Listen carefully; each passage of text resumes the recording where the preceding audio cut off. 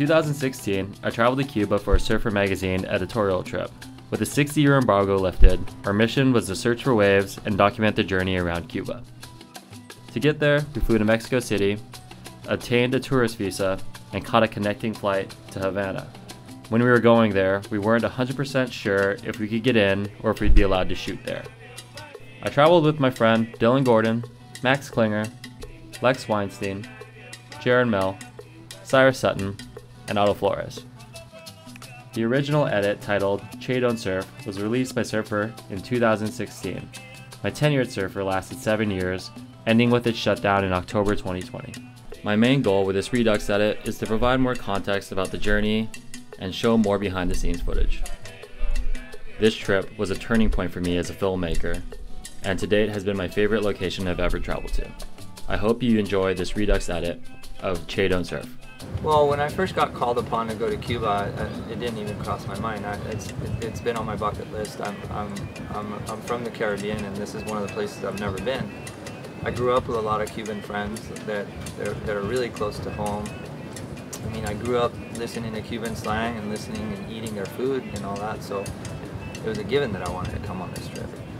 The expectations I had, I actually left those behind. I didn't have any. I just wanted to suck in everything that came in, and I think it's the best way to come to Cuba. To be honest with you, just to listen to what they have to say, just to see how they live, and just to be part of their culture and be welcomed is something unexpected, but at the same time it exceeds all the expectations that I had for the trip.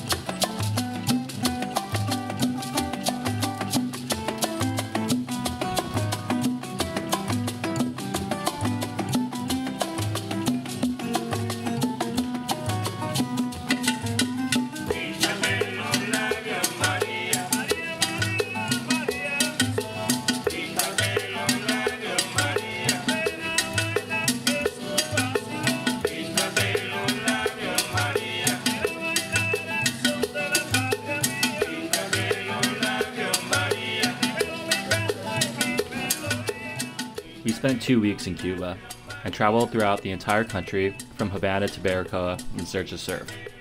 And the entire time, we didn't find a wave over 2 foot. But for us, it wasn't about finding the best surf. It was soaking in the culture of Cuba.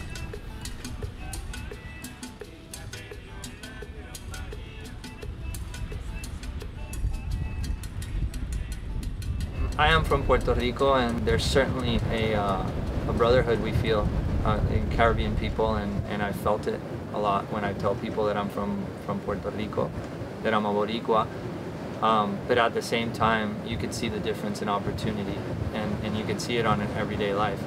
But one thing that I've really noticed in Cuba is the level of education of everybody out on the street is second to none. Every person that we talked to had a professional in their family, or 15 professionals.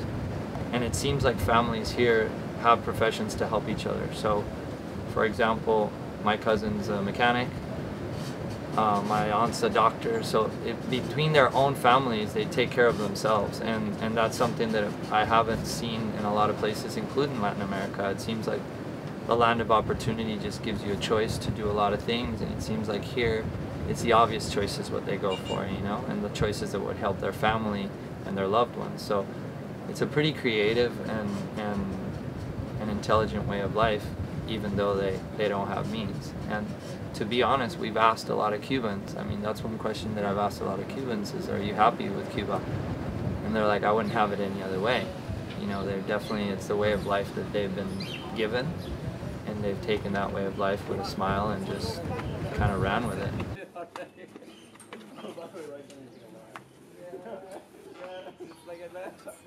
When that thing pulled up, I was just like, no way, we're going in this thing, and it's like some big supposed Chevy, but it was like the ultimate surf safari vehicle for all of us to throw our boards on top, pile in on this Mr. Toad's Wild Adventure surf Cuba ride.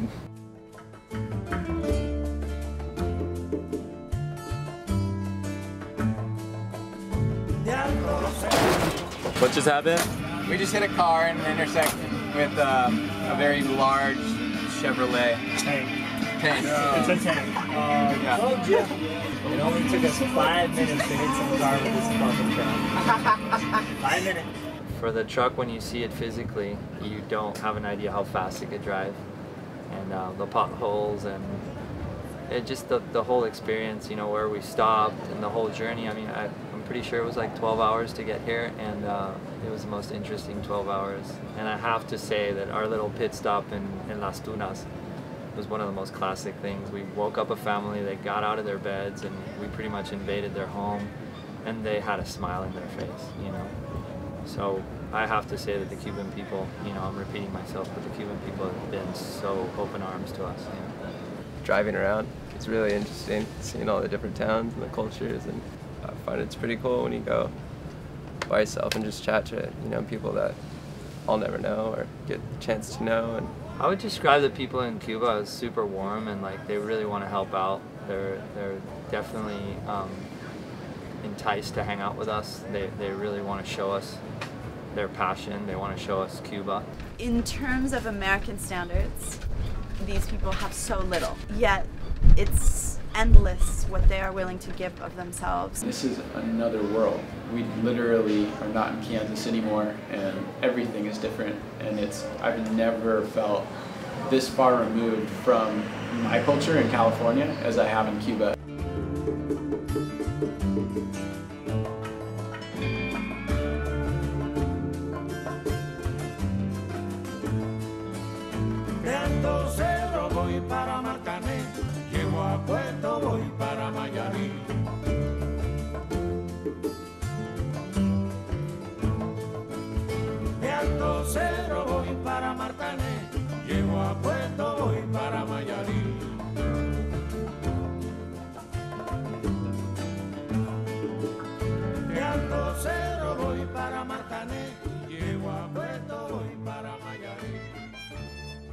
So we're here in Old Havana, historical place, and pretty good vibes around here, mingling with the locals. There's old buildings with holes in them and horses going down the street and people selling cigars and everyone's just lively and like, you know, I'm from Cuba, I'm from Havana, this is my town, come with me, I'll show you. Te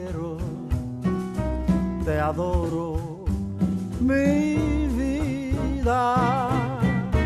I think we soaked in what Havana had to offer. We even got a day of surf out there. A little windy and choppy, but you know, we managed to have some fun. Dos gardenias para ti, que tendrán todo el calor de un beso, de esos besos que te di y que jamás te encontrarán en el calor de otro querer. A tu lado vivirán y se hablarán como cuando estás conmigo. Y hasta creerán que se dirán te quiero. Pero si un atardecer las gardenias de mi amor se es porque han adivinado que tu amor. My name is Junior Valderrama Martinez. I am like the organizers of all the Cuban surfers here in Cuba. The first time I saw surfboards, a real surfboard, was around 1995. The only way we had a surfboard here in Cuba is by donations. We don't have other way, you know? Yeah, so we're here in Havana and everybody brought gear from home, and we ended up giving them a bunch of boards and wax, and Otto really spearheaded it with the Tres Palmas surf shop, and yeah, it seems like it's going to go to a good cause. Everybody over here, you know, they work together and they all take care of each other, so hopefully they're going to distribute it amongst the community, and yeah, it was good times. Our trip began in Old Town Havana and ended in Baracoa, 620 miles away. In the end, we didn't find the surf we were looking for, but the adventure and memories from that trip is something I'll never forget. A travel tip to those looking to go to Cuba is to bring all the cash you need, as banks and USA credit cards do not work there. And if you are looking to travel across the island of Cuba, do not go with Yuri in his Chevy.